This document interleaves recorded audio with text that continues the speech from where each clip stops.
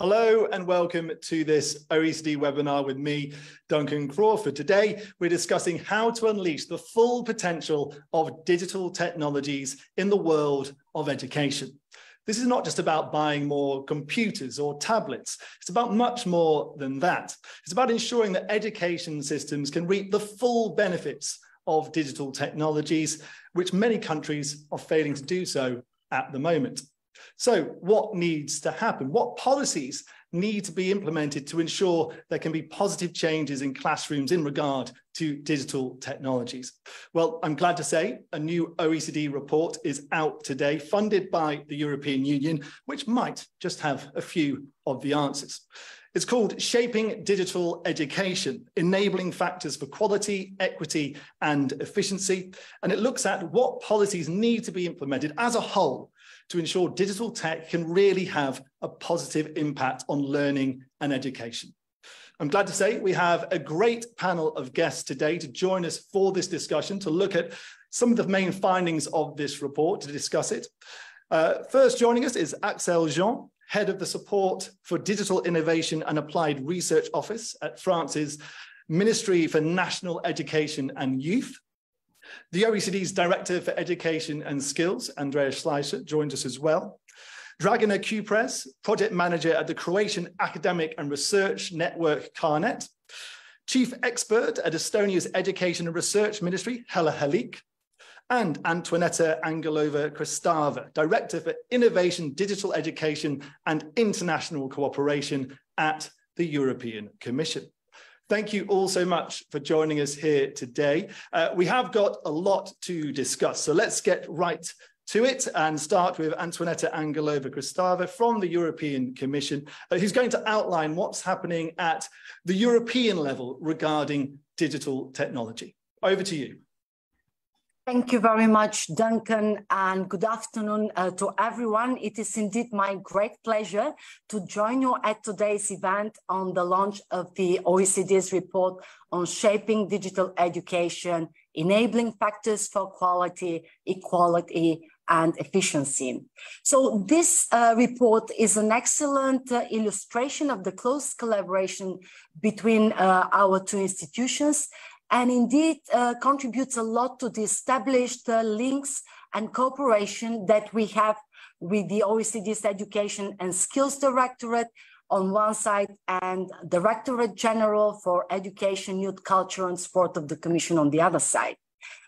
It goes without saying that in any policy area, we need robust data and evidence, and OECD is known, acknowledged, and very much respected and appreciated for the work it is doing in this field, as well as for the analysis it is producing.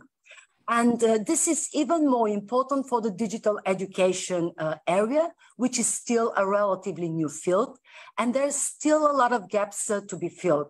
So while we are very interested and glad to see the increased interest to this area, and we do acknowledge its high importance, we also must acknowledge that we don't have yet comprehensive, up-to-date, and internationally comparable data on many elements of the digital education ecosystem. For example, we don't know yet how much the digital technologies are used, what is the provision of digital technologies, and how they are applied in teaching and learning. And one of the factors for this is indeed the lack of systems or mechanisms to monitor the digital infrastructure of the educational institutions. Therefore, it is indeed important to work together on developing evidence to help us develop more effective policies and measures to support our educators and learners, and to even further unleash the potential of digital technologies. So the ongoing digital transformation of our society and economy calls for education and training systems which can adapt and respond to new and evolving learning needs. But to master the digital transition, we definitely need digital skills and competencies. At EU level, we have set our ambitions high. And this means that by 2030, we want to raise the number of adults with basic digital skills to 80%. We also want to raise the number of ICT professionals to 20 million, while simultaneously attracting more women in this profession. And we also want to reduce the share of 8th graders who underachieve in computer and information literacy to less than 15%. So to achieve this, you may know that on the side of the Commission, we have already put this together in a common vision, which allows and describes our objectives and ambitions in the field of digital education. We would like to achieve high quality, inclusive, and accessible digital education in Europe with a strong commitment to work together at all levels, from the local to the national and international. And the European Commission has set out its vision, namely in the Digital Education Action Plan covering the period 2021 and 2027. And there are two strategic priorities that are defined in the action plan, namely to foster the development of a high-performing digital education ecosystem and to develop digital skills and competencies for all. So since the launch of the Digital Education Action Plan, we have achieved a lot, and we are well on track in implementing the individual actions. But we are also aware that there is much more to be done. And this has been also confirmed by the structured dialogue that we carried out together with the member states last year. So the development of digital technologies is constantly growing, but it doesn't fully match the pace of reforms in our education and training systems, and we definitely to be more ambitious. So to deliver on this ambitious, the Commission has put forward proposals for 2 Council recommendations. One of them is looking at how to improve the provision of digital skills and competencies in education and training. It proposes a strengthened and integrated, more inclusive approach of developing digital skills at school, vet, and university level. And it also recognizes the importance of teaching digital skills at an early age. The other one looks at the enabling factors of successful digital education. In particular, the proposal looks at how to put in place the necessary infrastructure, governance, and capacity building, and it sets out a blueprint for a coherent framework to put all these elements together. So what is also clear is that the education sector cannot achieve all these ambitious objectives alone. It is clear that all sectors need to work together across the different policy areas, and this is why the proposal for the Council recommendation is putting forward and promoting the whole of government approach. So the proposals are deeply rooted in robust research on digital education, and we will hear more about it from Andreas in his presentation. But they also benefit from the practices and lessons learned and what is implemented at national level by the member states. So this comes as a direct result also of the extensive work we've carried out together with the member states last year under the structured dialogue, which was focused on digital education and skills. So right now we are continuing with the member states, the discussions on these 2 Council proposals, which are expected to be adopted by the end of the year. This is, of course, a great opportunity to continue our joint efforts and to respond jointly to the challenges and needs related to the digital transformation. We are, of course, confident that we are not alone in this endeavor. We will continue working closely together with the education and training sector, with national authorities and institutions, with teacher and parent organizations, with learners, and we do strongly believe that this collaboration will continue and further grow. So today's event is indeed a wonderful event, illustration and confirmation of our collective commitment towards enabling successful digital education, which is indeed featured by quality, equity, and efficiency, as the OECD report suggests. So I'm very grateful to OECD and all colleagues who have worked on the report, but also to all colleagues who have organized today's event. And I'm very much looking forward to the discussions and upcoming presentations. Thank you very much for your attention. Antoaneta Angelova-Kristeva from the European Commission there. Thank you so much for those opening remarks. Lots of interesting stuff for us to get into later on in the discussion. But for now, let's take a look at this new OECD report in a little bit more detail and turn to the OECD's Director for Education and Skills, Andreas Schleicher, who's going to outline the key findings to this report. Over to you, Andreas. Thanks so much, Duncan. And Antoaneta has set the scene really perfectly for what you're going to see in this report. Let me just share my screen with you. You should be seeing it now. Basically, we've been trying to achieve a comprehensive overview of what is happening in digital education. The digital world opens amazing opportunities for education. It can make education more personal, more granular, more adaptive, more interactive. Now, while you study mathematics on the computer can figure out how you learn, and then you respond to that with a much more tailored offer. Education can become more effective, more equitable.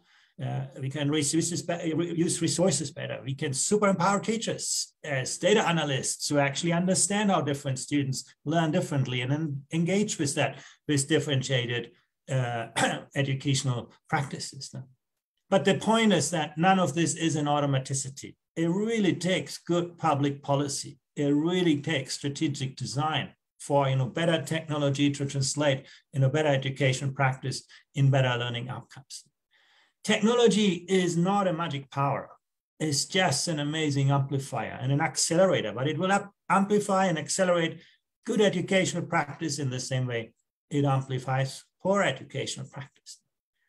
The kind of AI-based algorithms that are in play today can, give teachers so much better information and then help them tailor instruction in new ways. It can make them great coaches, great mentors, great facilitators.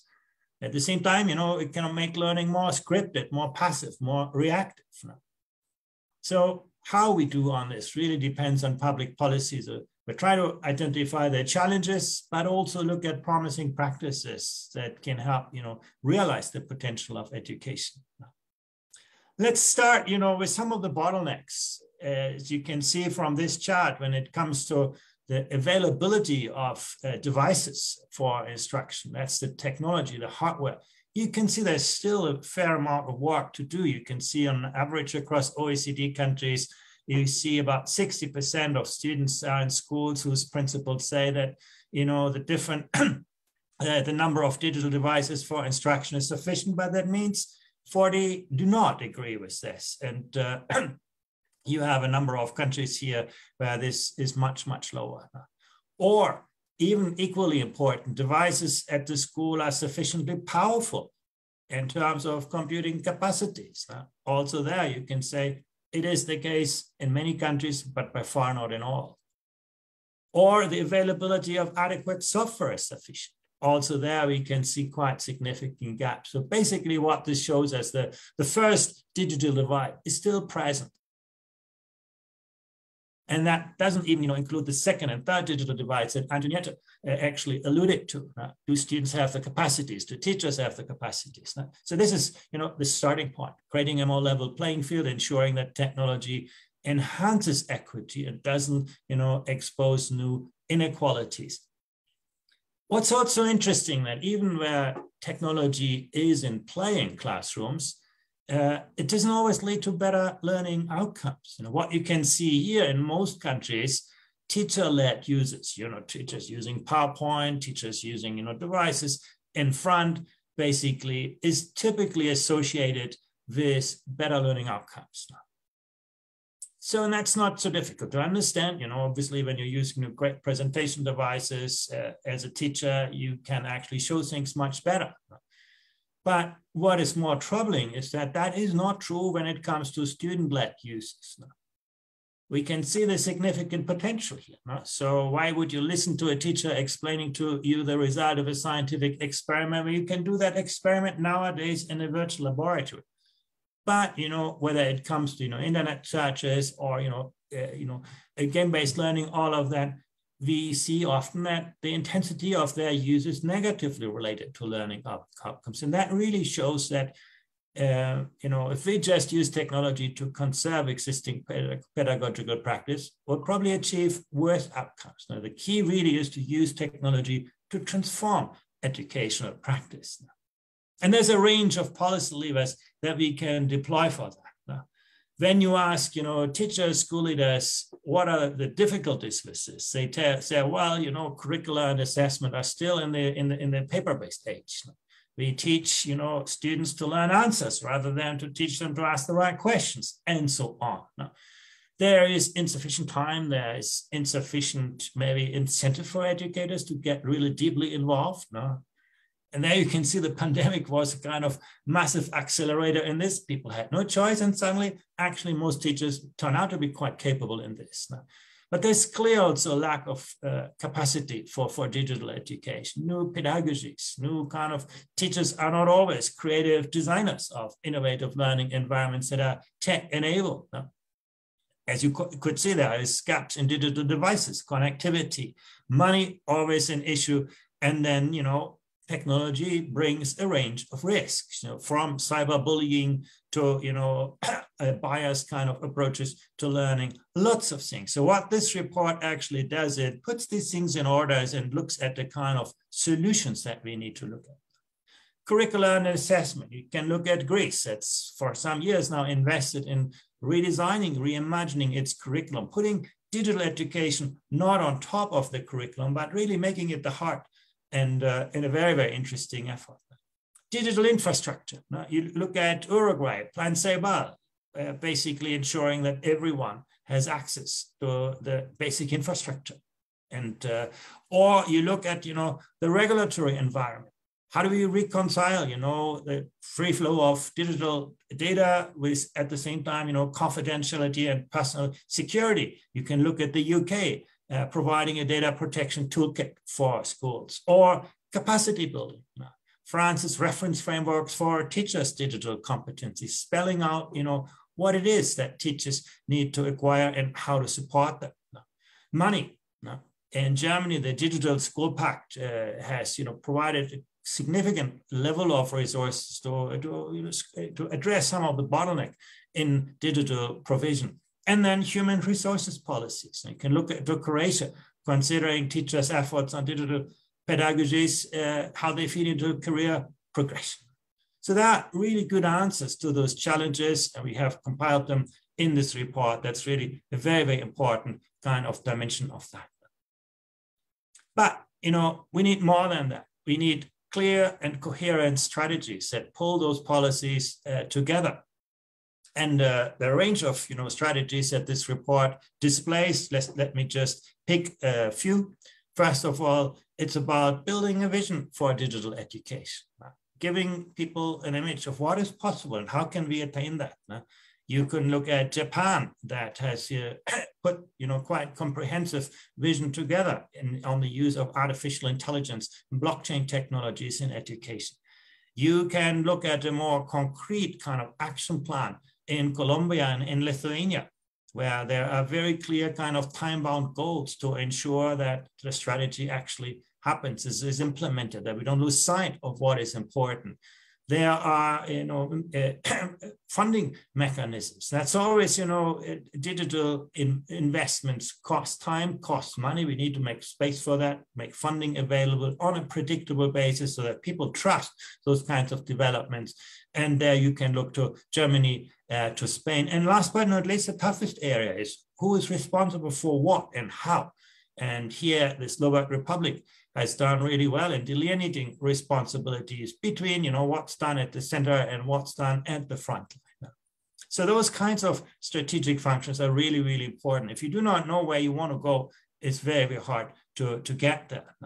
What is also clear, however, that far from all countries have a strategic vision for digital education. You can see from the countries that we surveyed, less than half have actually a specific digital strategy for education. Some countries include digital provision in a kind of broader strategy, but there's also a range of countries, 16%, that actually have no strategy yet. So it's a lot of work to do to build coherence, but the report provides good guidance, good models for how this can be done.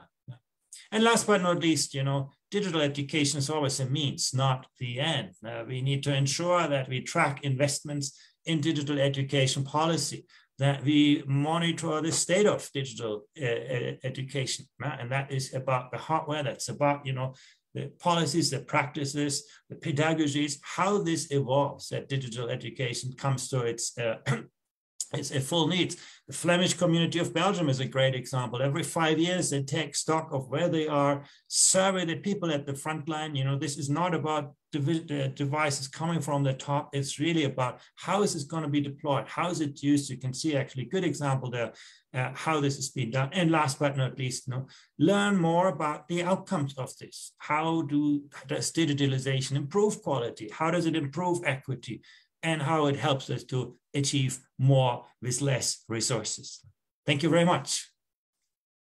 Thank you so much for that presentation, Andreas. Absolutely fascinating stuff. And we're going to dig down into a lot of that information in a moment with our panelists. First, though, before we do, thanks to all of you who are joining this webinar, people joining from Florida, Brazil, Hobart in Tasmania, that may be a first, Melton Mowbray in the UK, Slovakia, California, many, many other countries and cities all right around the world. So thank you to all of you for watching, and please do get involved. If you have a question for Andreas or any other member of the panel, then please use the Q&A function at the bottom of your Zoom feed. Alternatively, if you're watching via Facebook, you can also send us a question via Facebook as well.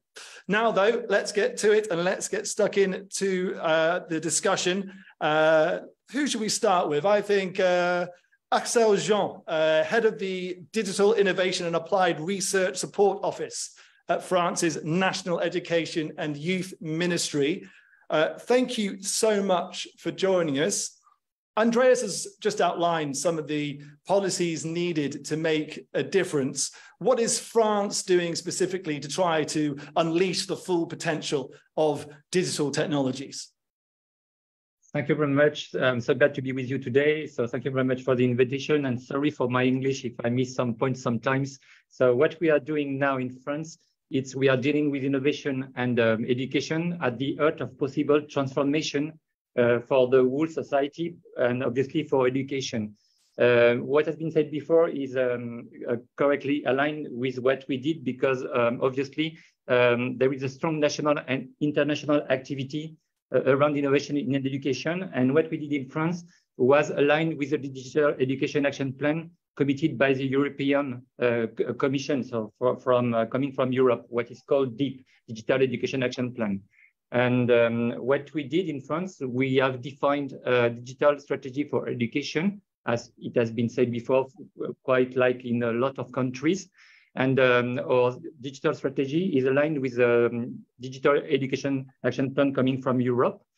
And what we did, everyone has seen that digital education was very important, but since last November, something occurred coming from the generative artificial intelligence capacity. So we deal with that, and we have digital strategy specified for artificial intelligence, because we think that it can change quite a lot of things in order to teach and in order to learn. So there is a lot of issues to consider. The one really evident are the one from educational point of view, but there is issue coming from societal, legal, ethical, technological, economic. So it's quite important to make everything work all together. And it's important for us to build a framework of trust that respect democratic issues based on ethical and legal expectation, scientific and centered on teachers and students. For a point of view, everything has to be considered, and our director is very strict with that. Everything has to be considered with the user, teacher, and student always in the loop, at the center of all of our considerations. So when we decide something, we have to decide to think, is it useful for the teacher in order they teach to the student, and will it be useful for the student in order they learn something better using digital technology instead of not using this kind of technology. So everything is considered in these points, and we've got four main areas that we consider till 2027. The first one is an ecosystem committed to a shared public policy. So we make work all together. For example, the laboratory, for the research part, the edtech coming from the company, the common digital coming from free society, obviously the teachers and the parents. The second point is to define a digital education that develop systematically, which is specifically intended to have competencies around citizenship and digital skills. So we all have different curricula, but the center of the subject is to make some citizens that who have critical mind. And to do so, we need to address this question with digital technology in school, because if we do not do that, we know that companies address constantly the young students, for example, with AI technology, and there is a digital literacy that we need to address specifically in school. So there is a we know that there is a lot of transformation occurring because probably we are living digital revolution because of what AI can do. That means that we need a lot of training session for teachers and for the student, obviously, but we need to start with the trainers of teachers, with the inspector, and with the teacher. Probably it's a huge effort that we need to do about the training of the teachers, but really huge, much more than before. And the main point is to have to develop the competencies to have some critical mind okay for the student, so that they are real citizens. So to have the good citizenship, we need them to be critical about the use of digital technology, and that has to be addressed at school. The third point for us is an education community supported by a sustainable and inclusive digital offering. So the digital offering comes from two parts. The one developed by the EdTech under the control of the policymakers, and the second part is coming from the free society in order to have some common digital shared by all the teacher and then shared by the student. So we used to say that we love to work on both of our legs, one coming from the edtech and one coming from the free society, donc the common digital developed by the initiative of teachers, for example. And the last point is that we need the new ground rules for an information system at the service of its users.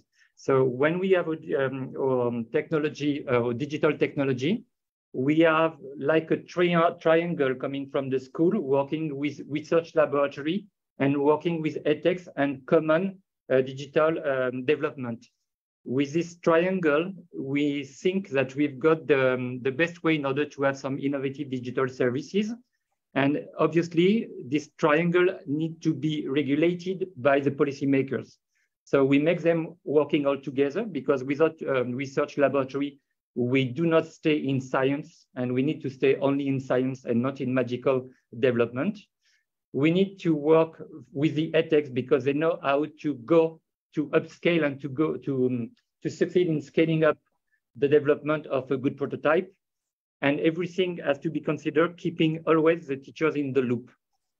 So that's keep for us a lot of challenges to succeed in, but the best challenge and the very first challenge is to train a lot of teachers so that they can succeed with digital technology in their classroom. It has been said before in one of the slides.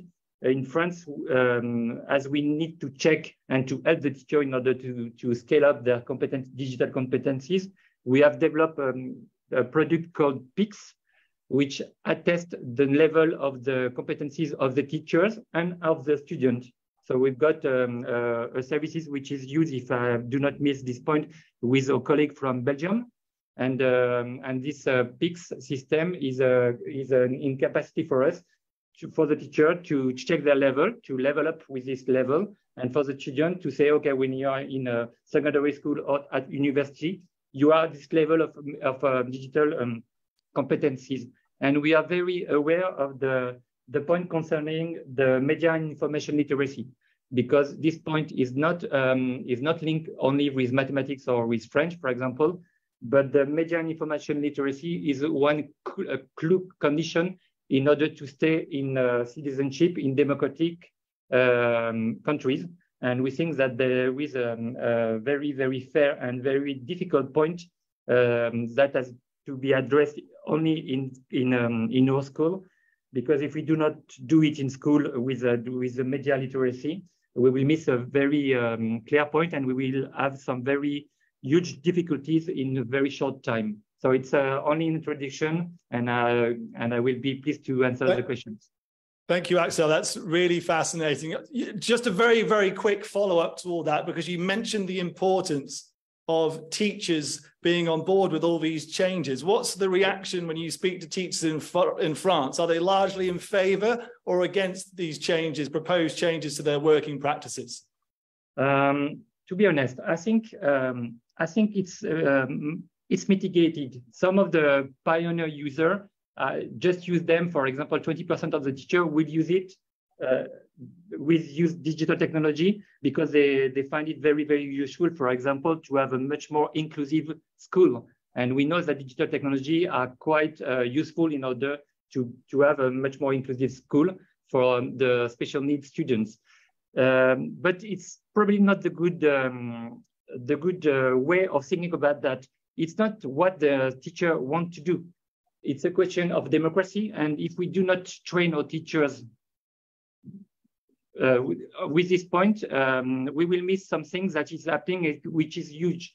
Some of us thinking that we are living a revolution, industrial revolution at this time. So our point is to train the teacher, and they have to be trained. It's not a question of volunteer to do it. It has to be done, because if we do not train our teacher, we will miss something very huge.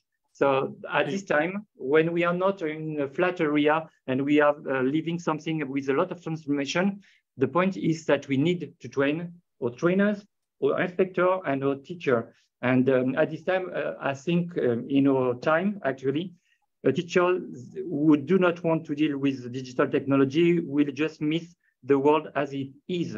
And the point of a teacher is to train the students so that they can work and they can live and they can change the world where they live.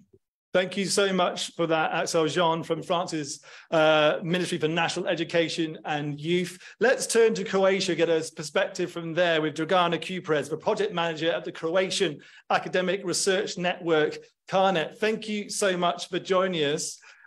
What's happening in Croatia to prepare young people and teachers, for that matter, to engage and learn better through digital technologies? There are a number of initiatives taking place in Croatia, Duncan, as well as in most of the other countries in the world related to digital education. But today, I would like to just briefly introduce you just one of the services that we have developed during our 8 years eSchools project. We call it Digital Maturity Service. With that service, we are trying actually to have a comprehensive overview of what's happening in the digital education on a national level, to support the national government and national agencies in pinpointing the improvement areas needed improving, or areas needed more support. But we use this service also to support each individual school, because each individual school can assess themselves against 5 different areas of digital education and on 5 levels of digital maturity. And also the schools can ask for external evaluation. The school can ask for external experts to come and visit the school and talk with the school team, with teachers, with headmaster, and also see what are the areas where practice is really comprehensive and supporting students and their learning goals, and where do teachers and headmasters think that they need more support. So that tool has given us in CARNET and in Croatia a comprehensive overview how to plan and how to monitor our large-scale investments like e-schools in Croatia. And we have been investing together with European Commission for 8 years now, investing more than 200 million euros worth equipment, but also a lot of education and training, what Axel thought about previously. And I support his argument that it's very, very important part of digital education. But without going into too many details, just want to name that among these 5 areas of digital maturity, only one dimension is related to infrastructure, to network and computing infrastructure, and also to devices of teachers and students and classrooms. And the 4 dimensions are related to people, to their competences, to how they use technology in a pedagogically sound way, to the leadership and management of technology within schools, and also to digital culture. So yes, of course, we need to address the digital divide in terms of equipment and infrastructure, but also the digital divide in terms of digital competences. And this is where the digital maturity comes into play, pinpointing the strategically weak points or points needed much more attention.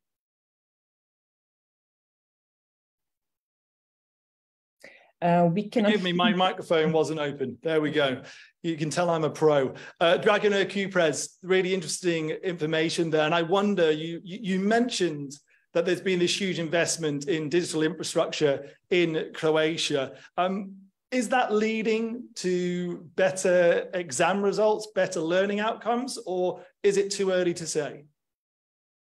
It is definitely leading to more motivation of students. And we know that higher the motivation of students is related to achieving more learning goals. So the influence is not direct, and many research corroborates this finding. What also is extremely important, and thank you for asking this question, is for governments and for schools to have the independent research tracking all the investments and all the initiatives, and learning also from our mistakes and also from our best practices. Thank you again for that, Dragana. Very interesting indeed. And let's get a perspective from Estonia now. Helle Helik, Chief Expert at Estonia's Education and Research Ministry.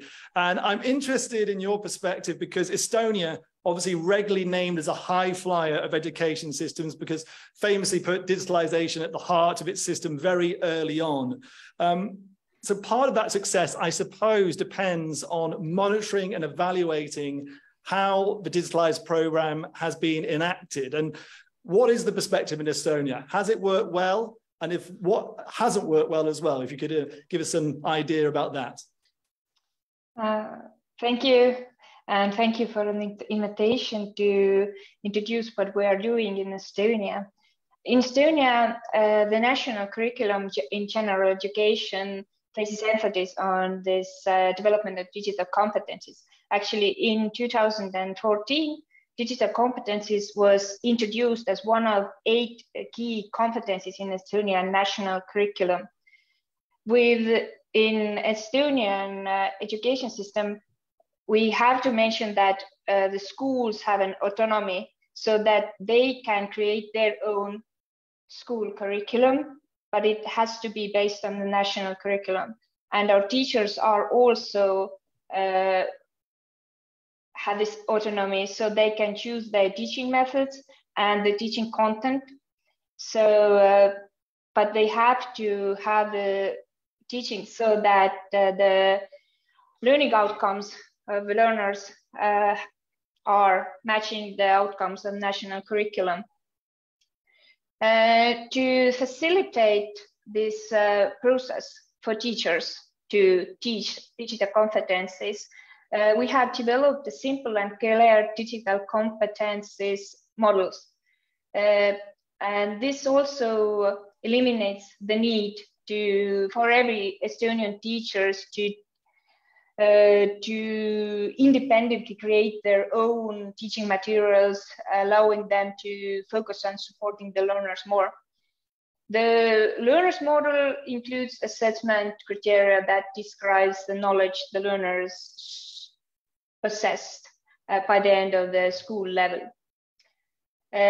For this initial need for modeling and standardizing education digital competencies came with a renewal of our national qualification standard for teachers in 2017. This standard outlined the ability to incorporate technology in designing the learning environments and teaching practices. We also updated the version of this teachers qualification standard in 2019, aligning the digital competencies of educators with a new European standard, DigiComp Edu. As we monitored our digital competencies, we used a digital-based tool, Digital Mirror, and it has been used more than 18% of Estonian schools to monitor the digital maturity. It was first used in 2016 and then again 2019. Digital Mirror, as I said, is a web-based tool that enables any school team to self-assess the digital maturity of their organization as a whole. The tool also facilitates the planning of a whole school approach, whole school digital strategy, as well as an aggregated strategy for schools in one city or in one district. And the pedagogical innovation indicators in Digital Mirror are derived from the Estonian National Strategy for Lifelong Learning. Nowadays, we don't use the Digital Mirror anymore. We use Selfie for Teachers so that teachers can evaluate their digital competencies by themselves. And also our Estonian Education and Youth Board Digital Competencies Working Group has developed a tool for students so they can also assess their own digital competencies. As you asked before, what we have learned from the monitoring our digital competencies, we learned that it is crucial to have the support, endorsement, and encouragement from the school manager to build up these digital competencies of teachers and also the learners. The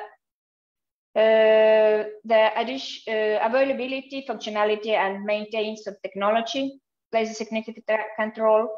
And there has to be a shift in mindset, recognizing that technology is a mean to an end, not an end goal itself. So. Thank you so much for that, Helle. Very interesting indeed. I'm conscious that we haven't got that much time left, and there are lots of questions coming in. And I should give a special thanks to Axel Jean from France's Ministry of Education and Youth, because he's busy answering away in the Q&A chat function. So good for him. But here's a few questions now, actually. I want to bring in Andreas Schleicher from the OECD, because Michael Babor on the chat is asking, in North America, governments give little time and resources to supporting professional learning for teachers. Does the report suggest ways of addressing that? Yeah, I think this is a very important issue, and we have limited data for the United States in comparisons, but it is indeed true that the teaching load of American teachers is particularly high. That's been a consequence of relatively small class sizes. So teachers in the United States have less time for other things than teaching, and that includes professional development. And that often leads to school districts just buying software solutions rather than enabling teachers to become creative designers of those kinds of technologies. And that is a limitation. What we clearly see across countries where teachers are not at the heart of the design of those kinds of tools, they are usually not that effective in implementing them either. So I think there is a clear limitation. Other countries that make different trade-offs, use teaching time differently, and give teachers more time, more resources for designing, developing, and implementing technology-based solutions, are doing clearly better. Estonia is a good example. So is Singapore, where actually professional learning communities in every school bring teachers together to really get on top of this agenda.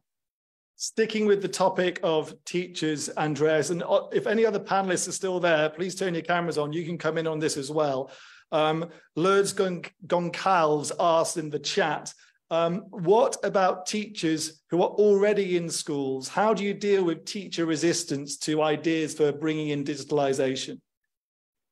Yeah, and that's obviously the big issue. You cannot address, the needs through initial teacher training alone, because technology changes so quickly. This is really about upskilling and reskilling in the teaching force, providing space, time, and support for teachers to continue to evolve as technology evolves. And some countries do that really well. There's ample time, ample support that teachers get. In others, it's still a very kind of novel experience. So I do believe making sufficient investments. And that also is not something that is a matter of training courses alone. It's very much of a high degree of professional autonomy and a collaborative culture in the education systems that helps teachers along. But very last point on this, we should also not assume you can roll a kind of technology-based policy out to all schools at once.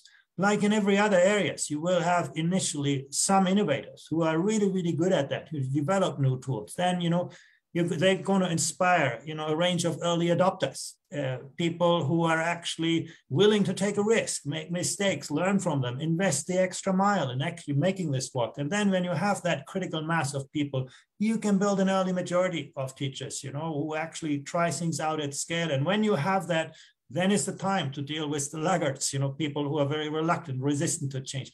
If you try to get, to everyone at once, you're unlikely to succeed. Dragana, I wonder if I can bring you in on that final point which Andreas just made, and if you come up against similar situations where there is some resistance to some of the changes you want to bring in regards to digitalization, but that it is a gradual, something which you have to do gradually. I absolutely agree with Andreas. It takes time. We need to include time in the equation of harnessing all the potentials of digital technology. And we saw that in Croatia. When we piloted our e-schools with 150 schools back in 2016, it was for many schools, novel all-institution approach.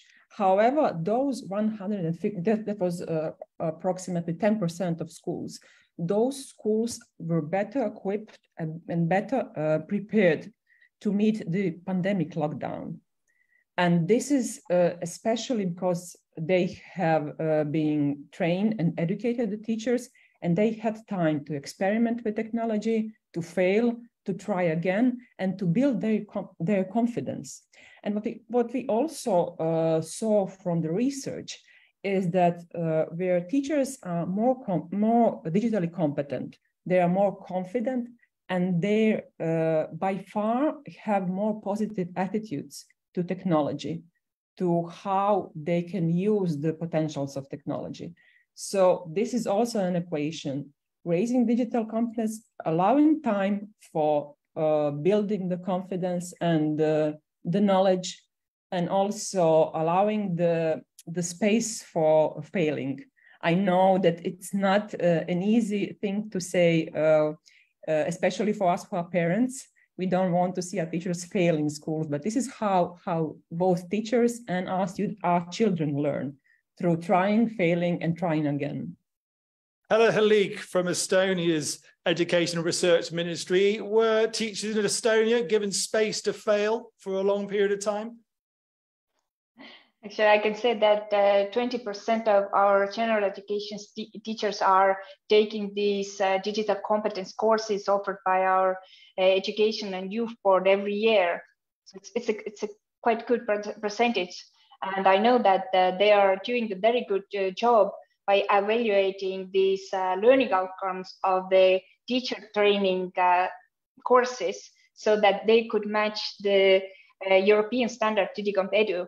They're always monitoring, are there some competencies lack, so we can create courses that support these learning outcomes for the digital competencies we lack right now. Axel, Jean, how important is monitoring for France? The power of data to assess whether digitalization policies are actually performing. I presume it's very important. Yes, thank you for this question. If I may, I just want to react to what has been said by Andreas and please go ahead. Before. Yes, thank you very much. Perhaps we should. Perhaps the question is not only to think about the resistance coming from the teacher. To be very honest with you, probably we have much more resistance coming from the policymakers or from the inspector or for the trainers of teacher before. I think the point is not the difficulty with the teacher, because the teacher are probably the one who love to innovate from a long time ago. But the inspector and the one in charge of the authority of the teachers and the trainers of teachers, they need to change their mind, and we need to change our mind too, because we need to deal with a lot of transformation. So perhaps we need to make the teacher feel much more confident in order to change the way they practice with digital technology.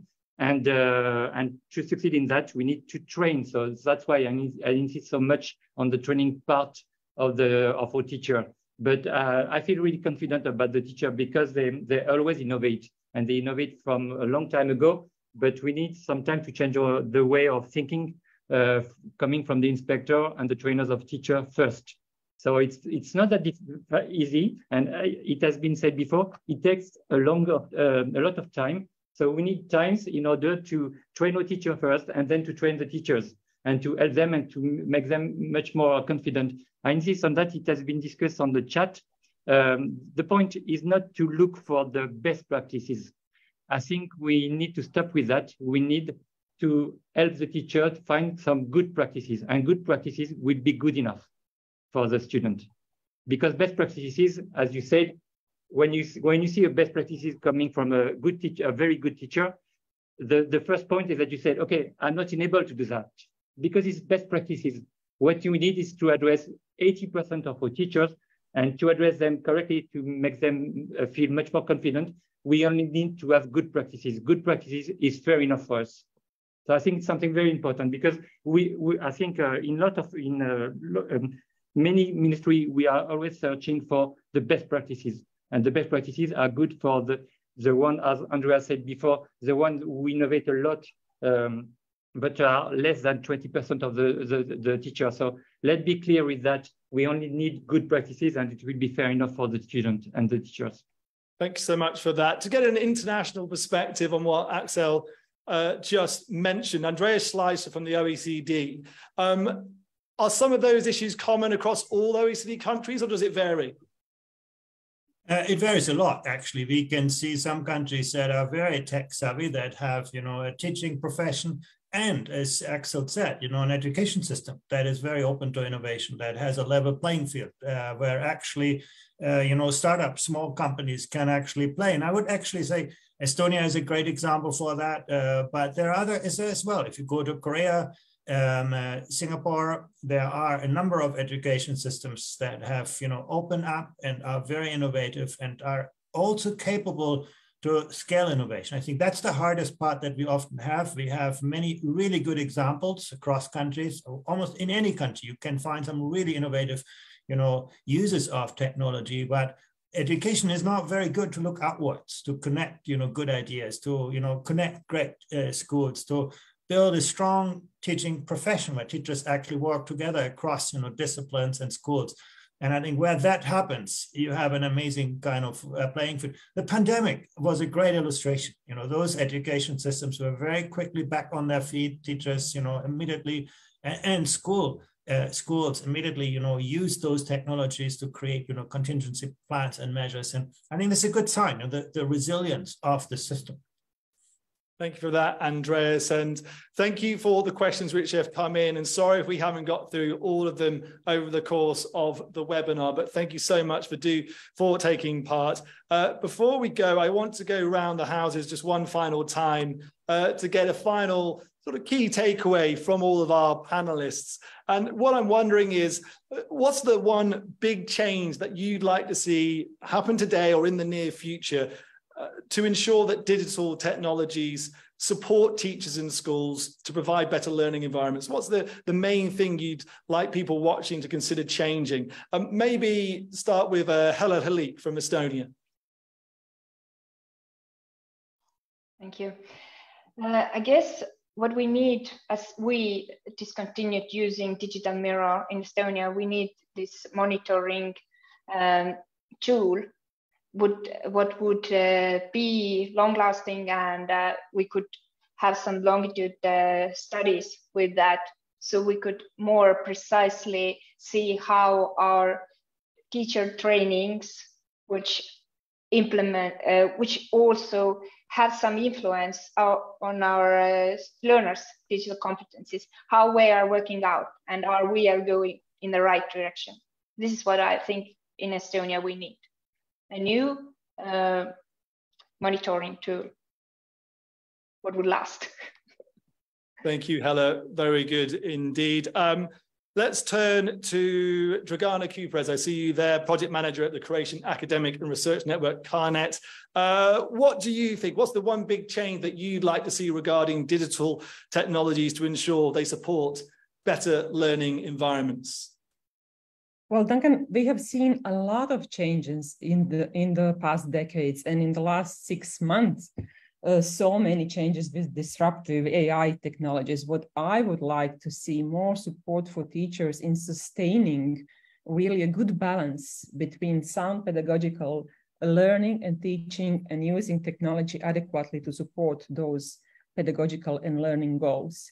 We have seen a lot of investments in equipping the schools, and we also, as a policymakers, we should be aware that this is putting a lot of burden to schools, to teachers, and especially headmasters' shoulders, and that we have to provide both technical support, pedagogical support, and instruction support for teachers and for students in those schools. We cannot expect that with the investment cycle, buying equipment and infrastructure in schools, that our job is done.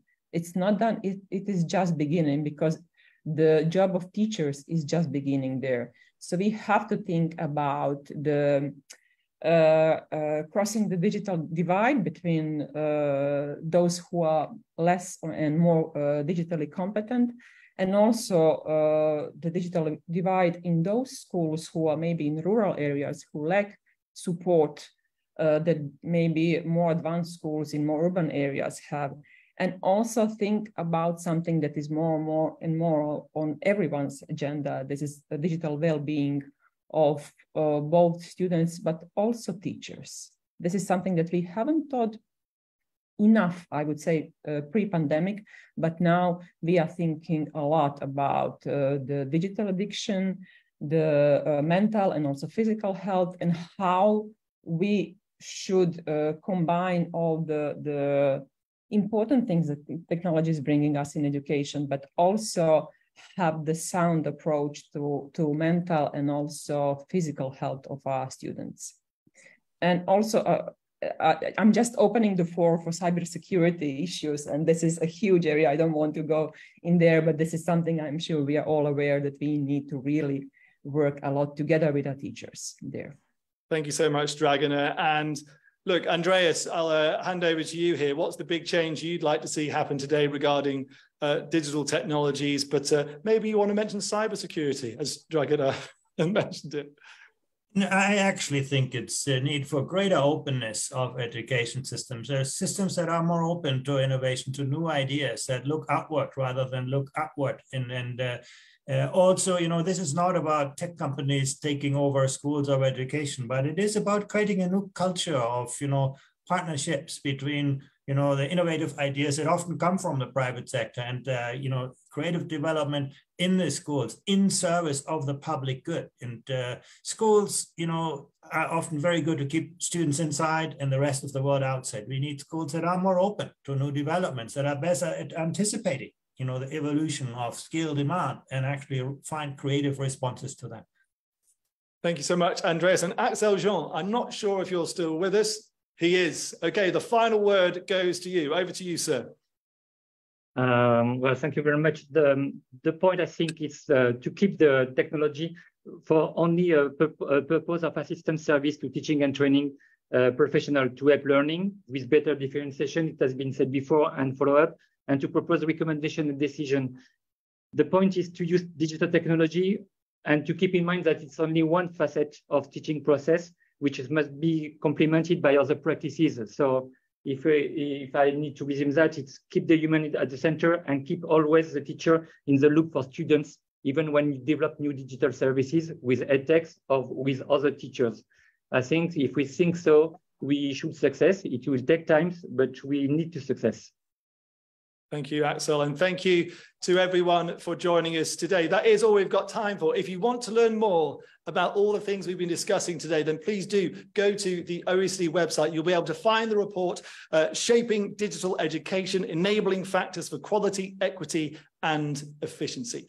Thank you to all our guests. Thank you to the production team led by Cassandra Morley, who is sadly leaving the OECD next week. And thanks to all of you who have watched and joined the webinar. Thank you so much for your questions. I hope you enjoyed it. Please do join us again for another webinar soon. All the best.